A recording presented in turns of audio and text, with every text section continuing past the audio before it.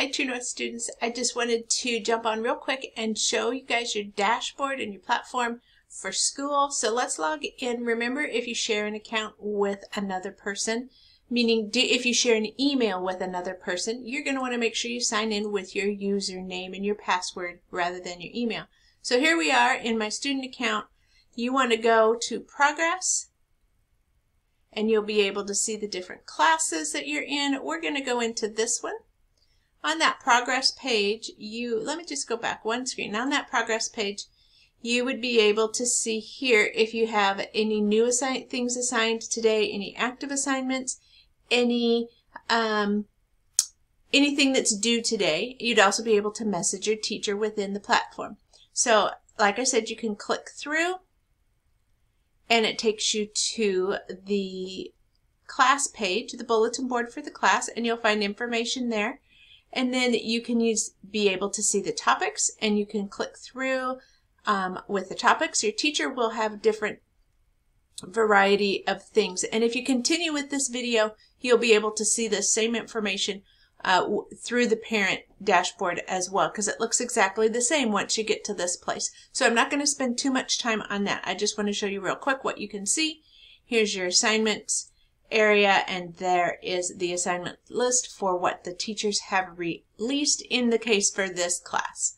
So you would be able to also see the roster, and you would also be able to go through. You click through to the area in which you would submit assignments, and if you wanted to, if you have like essay things or that type of thing, you could write those in here. It's going to be based on what your teacher asks you to do for submitting assignments. I think the one thing I need to make sure that that students and parents understand is that in order to submit assignments, you need to be in the student account. Okay, so whether you're in elementary school or you're in high school or anywhere in between, you need to be in your student account in order to submit the assignment for that student, because the grades then get attached to that student, and that can't be submitted by a parent.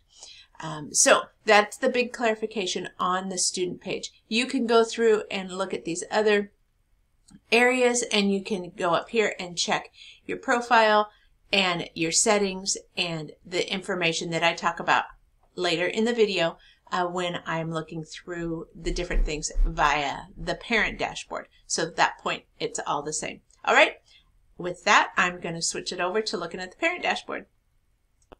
Hi True North families, this is Shannon. I just wanted to give you a quick walkthrough of the platform that you will see once we have everything turned on. So I'm starting here at the login page. Just a reminder that if you are sharing in an email, you need to log in with your username. So you're going to click next. You're going to go into your account. So this is going to go directly to the parent account because that is the username I chose. All right.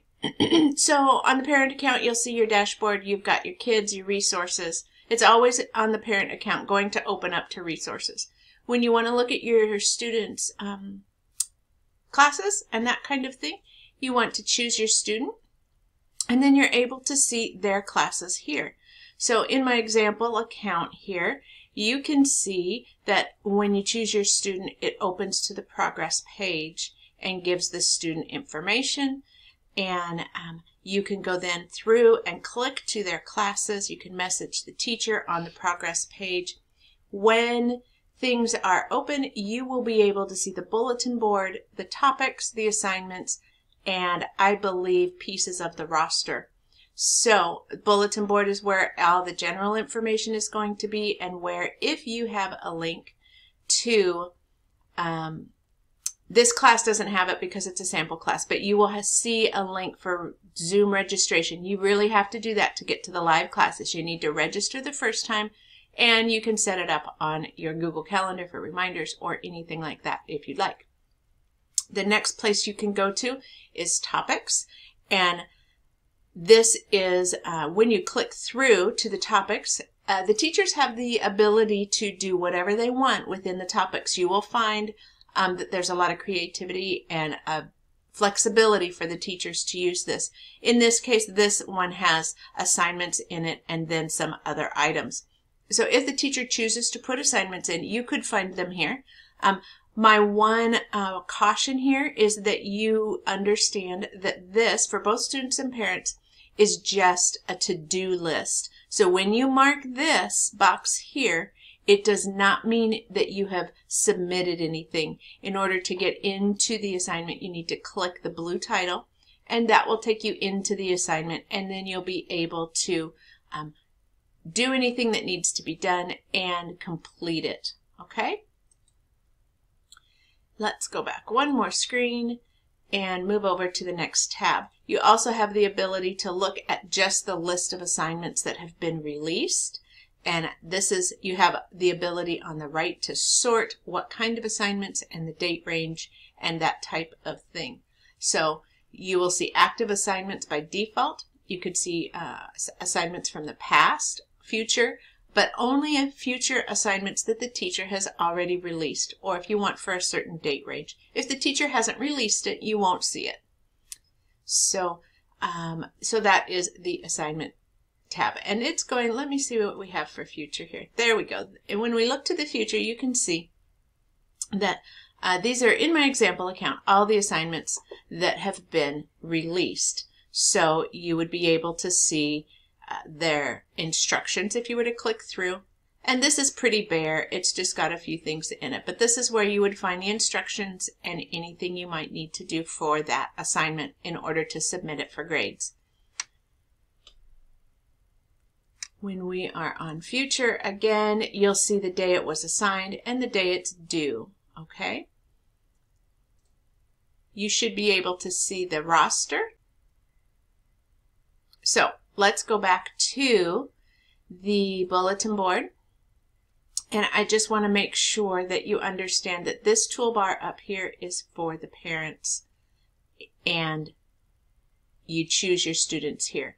Each person also is able to receive messages and send messages from here.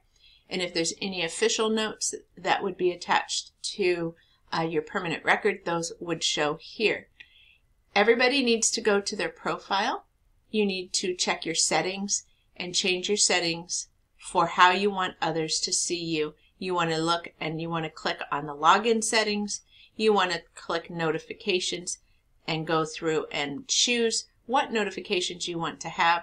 And you also want to choose privacy and set your privacy for the individual that you are looking at. So in this case, this is the parent account.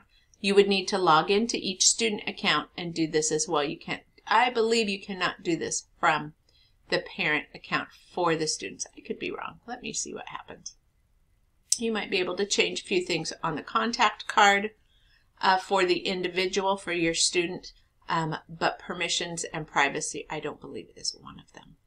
All right, I think that is it for this. Do make sure that you check out what's under your profile name, so that you check your profile, you check your settings, and you go through any getting started